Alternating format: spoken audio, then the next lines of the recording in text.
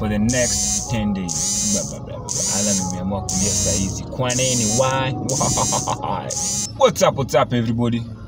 It's your MMC, your millennial mindset coach, Mr. Collins Odhiambo. I hope you guys are having a great week so far. I know it's Monday, but you have to be thankful that you are just here today. I set a challenge for myself to be grateful for the next 10 days in a much deeper way.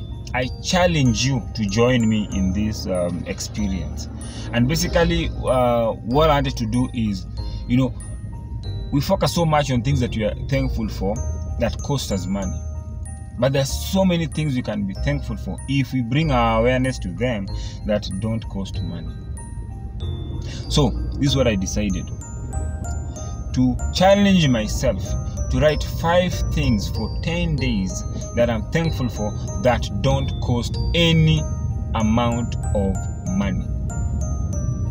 And the other twist that I added was, I'm going to write these 5 things, but I can't repeat it on another list. So for example, if I write I'm thankful for my daughter, I'm thankful for my creativity, I can't write that on another list within the 10 days.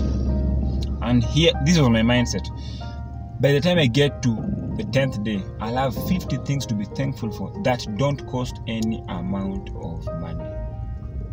Best things in life are free. It is true. I truly believe so. If you really bring your awareness to the things that you're thankful for that don't cost money, you realize you have so many things to be thankful for.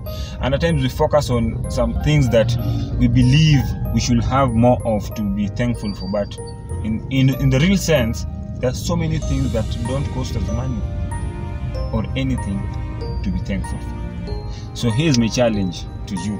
For the next 10 days, do this exercise. Before the year ends, man. Let this be your gift before the year ends.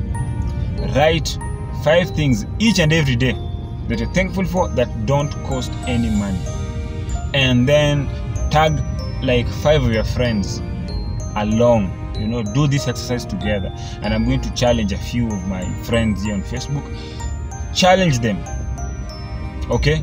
And do this exercise together. If you guys are close, you can even decide to share your 50 things before the year ends. You understand? I think this will bring some sense of joy, some sense of meaning in our lives before the year ends, and we'll look forward to more things to be thankful for in the years to come, because what you're thankful for, you attract more of. Okay, so do this challenge, share your experience with me. You can just tag me along at Collins Elevates You, or just use the hashtag 10 days of gratitude. Okay, and yeah, let's do this. I hope this inspires you. I hope this makes sense to you, and I hope this encourages you to try this out. Other than that, people, live your life, live fully, and create a legacy. It's your boy again, Collins Odhiambo. Peace.